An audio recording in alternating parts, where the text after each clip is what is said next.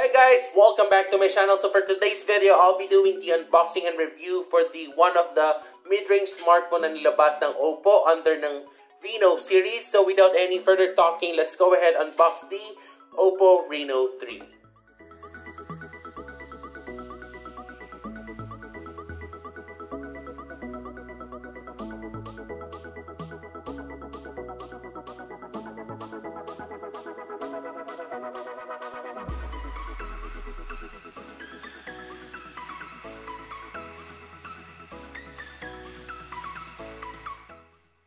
Welcome back to my channel guys. So before anything else at the unbox natin ang Oppo Reno 3, invite ko lang ulit kayo guys sa aking ongoing giveaway sa aking channel, which is the WaxieTech Road to 10K subscriber. I'll be putting the link on the description box and also sa comment section. So if you have time, and for sure marami naman tayong time right now because of the ongoing ECQ sa ating bansa. So sali kayo para at least magkaroon kayo ng chance to win the Humidigi A3X na smartphone and also the Huawei free lace. And again guys, kung wala naman talaga tayong importanteng gagawin sa labas ng bahay, as much as possible, let's just stay at home and enjoy natin yung time with our families and friends. And also kung wala naman talaga kayong magawa, just watch my unboxing video sa aking channel and also sa unboxing video ko for the Oppo Reno 3. And variant na meron tayo right now guys is the 8GB of RAM and 128GB of internal storage. And yung color na meron tayo is the Aurora Blue.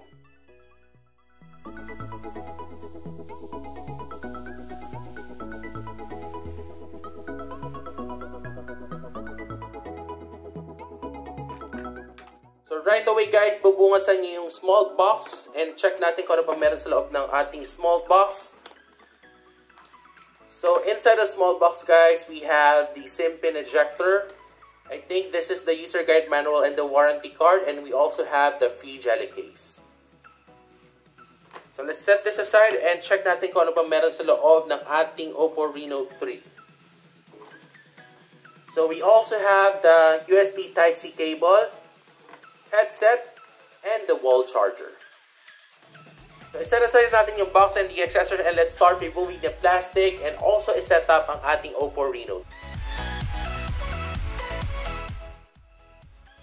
So ito na ang ating Oppo Reno 3 guys, and as you can see, we have a 48 megapixel with 20 times zoom, 44 megapixel ultra night selfie camera, and we also have an ultra clear 108 megapixel image, 6.4-inch AMOLED screen, and also a VOOC flash charge 3.0. So i-remove na natin yung plastic guys, and let's start setting up our Oppo Reno 3. Although this is not the first time na nakita tayo ng Aurora Blue na color sa isang smartphone, but sobrang gandang-ganda pa rin talaga ako sa kanya guys. The only complaint that I have for this type of color at yung ganitong finish is sobrang fingerprint magnet talaga siya guys. And as you can see, sobrang dali niyang kapitan ng fingerprint. And before we set up our Oppo Reno 3, itur ko lang kayo guys kung ano pang meron sa labas ng ating phone. So sa right part ng ating phone guys, we have the power button na may color green accent. And sa left part naman guys, we have the SIM tray, the volume rocker, and on the upper part of the phone, we have the secondary microphone. And sa lower part naman guys, we have the 3.5mm headphone jack, microphone, USB Type-C port, and the speaker grill. So let's go ahead, start setting up our Oppo Reno 3.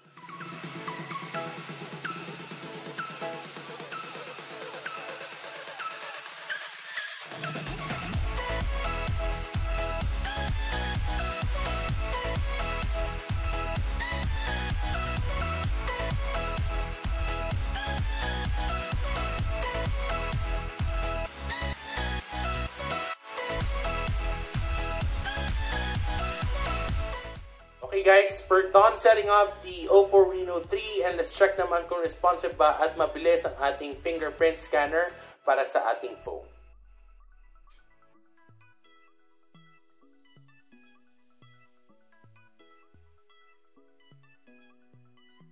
So far guys, when it comes to the responsiveness para sa ating fingerprint scanner, okay na okay siya for me guys. Sobrang mabilis siya and responsive naman siya and very accurate naman siya. So overall, I'm really happy right now sa design and also sa display. Sobrang ganda ng display para sa ating Oppo Reno 3 guys. As you can see, sobrang vibrant ng colors and yung mga icons niya guys, sobrang linaw, and also the text. Very crisp ang mga color guys, very vibrant. Sobrang okay na okay siya guys.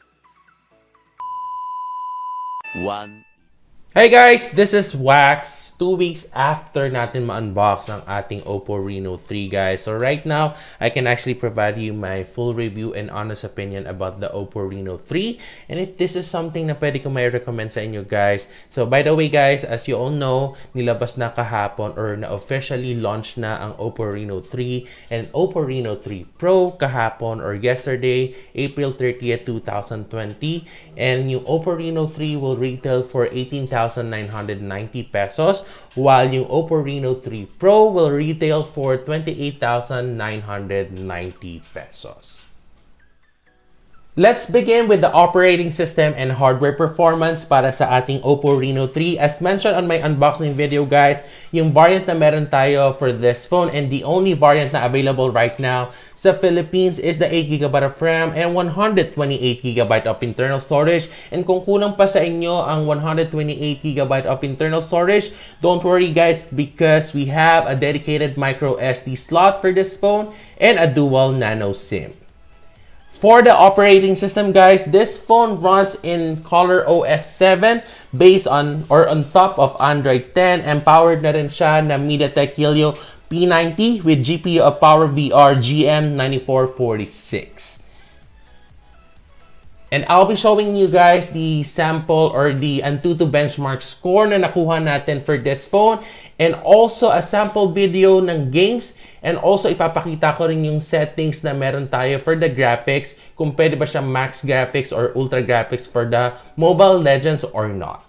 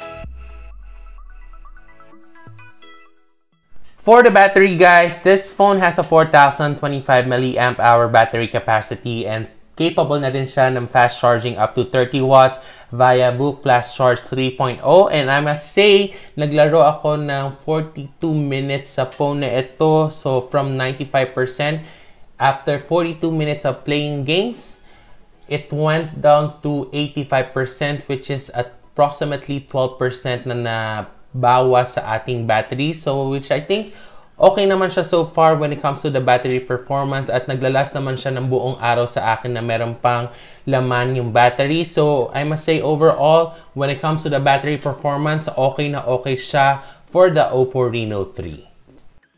Overall, guys, I'm really satisfied when it comes to the hardware performance para sa ating Oppo Reno 3. I must say, hindi naman ako naka-experience ng any lag.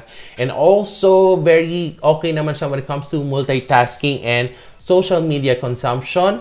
And siguro, kung nagtatanong kayo guys kung umiinit ba yung phone, yes, umiinit siya guys. But I think it's a normal thing for a smartphone na umiinit talaga, especially kung naka-max settings yung graphics nyo sa isang games. And also, depende na rin guys kung gaano nyo ba katagal ginagamit yung smartphone sa paglalaro. And also, don't worry guys because kapag uminit siya, after a while naman nagsasubside rin naman talaga yung init niya. So, hindi siya ganun ka-bothering na init like the Samsung 20 Plus na na-experience ko for the Exynos 990. Doon talaga, I must say, medyo may issue talaga ako when it comes to overheating when it comes to the battery para sa Samsung 20 Plus. But for this one, very tolerable naman siya and I must say, recommendable naman yung P90 niya for the Oppo Reno 3. Dewdrop not design display yung meron tayo para sa ating Oppo Reno 3 guys with a 6.4-inch AMOLED display with 1080p resolution, 411 ppi density, and 20:9 aspect ratio, which is a good job for this. Siguro my only request or complaint lang sana talaga for this one is sana ginawa nilang punch hole display design yung Oppo Reno 3 natin like the Oppo Reno 3 China version para mas immersive at mas cinematic yung feel while watching movies, Netflix, and YouTube at paglalaro ng games sa ating phone. But overall, guys, I'm happy and satisfied. Very vibrant as you can see ng colors. Very accurate naman siya so far. I'm actually happy and I'm really liking the display quality na para sa ating Oppo Reno 3 series. I'll just have to go back sa ating build and design para sa ating Oppo Reno 3. So this phone retails for 18,990 pesos or approximately 19,000 pesos guys. And the material yung ginamit nila for this one, especially sa likod, is a polycarbonate plastic. I just really hope that Oppo could have provided us a glass panel with Corning Gorilla Glass 5 protection para at least mas premium yung feels niya sa phone and also para masabi mo rin talaga sa sarili mo na worth it yung binayaran mong pera para sa phone na ito. But overall guys, wala naman talaga akong complaint when it comes to the aesthetic and also yung look. Very premium pa rin naman yung look niya sa likod guys since this one has a glossy finish. But overall, again, you're still paying for 19 or approximately 19,000 pesos. I just really hope na sana ginawa nilang glass panel yung likod para sa Oppo Reno 3 and Oppo Reno 3 Pro. On to our camera performance guys. As you can see, we have a dewdrop notch camera design para sa ating Oppo Reno 3 Pro with the first 44 megapixel with f2.4 aperture wide camera. And for the rear naman natin guys, we have a quadruple camera setup for this phone with a 48 megapixel with f1.8 aperture wide camera, 13 megapixel with f2.4 aperture telephoto lens, an 8 megapixel with f2.2 aperture ultra-wide, and a 2 megapixel with f2.4 aperture for macro lens. And for video recording guys, yung selfie camera natin can actually shoot up to 1080p resolution at 30 frames per second, while yung rear naman natin can actually shoot up to 4K resolution at 30 frames per second. So I'll be showing you some sample photos na nakunan ko using the Oppo Reno 3. So you can actually decide whether or not maganda ba ang photo quality or camera performance para sa ating Oppo Reno 3. Overall, I must say, when it comes to the camera performance para sa ating Oppo Reno 3, very detailed and sharp pa rin naman ang mga photos na nakunan natin using this phone. I also like the dynamic range para sa ating photos, and the selfie camera is also good, knowing that we have a first 44 megapixel para sa ating selfie camera. Very good siya in terms of low light condition for selfie. So, okay na okay siya when it comes to the camera performance for the Oppo Reno 3. And also, aside from the photo or camera quality para sa ating Oppo Reno 3, isa rin talaga sa mga nagustuhan ko is yung speaker quality para sa ating Oppo Reno 3, since this one has a Dolby Atmos sa ating Oppo Reno 3. So what do you think of the Oppo Reno 3? So please leave a comment down below and let me know your thoughts about this phone. At kung sulit nga ba talaga ang phone nito. Overall for me guys, sulit naman talaga ang overall performance para sa ating phone. My only complaint is yung price na nilagay nila for this phone. I think for 18,990 pesos, meron ka na talaga mabibiling phone na mas lesser, mas affordable, pero same yung overall performance or minsan mas higit pa nga. So yun lang talaga yung pinaka-complaint ko for this. I just hope that Oppo can provide us some discount maybe, or if you're hesitant to buy this now, maybe in the future guys, you can actually purchase this one kapag nagbigay na ng discount or kapag naging generous ng Oppo to provide us a discount for the Oppo Reno 3 series. Kung nagustuhan nyo ang unboxing and full review ko for the Oppo Reno 3, please don't forget to like this video guys, share to your Facebook account or Instagram account, and don't forget to subscribe to my channel and tap the bell icon para ma-notify kayo sa mga future unboxing video ko. So once again, this is Wax from WaxieTech channel. Stay home, stay safe, have a great day guys. Bye guys!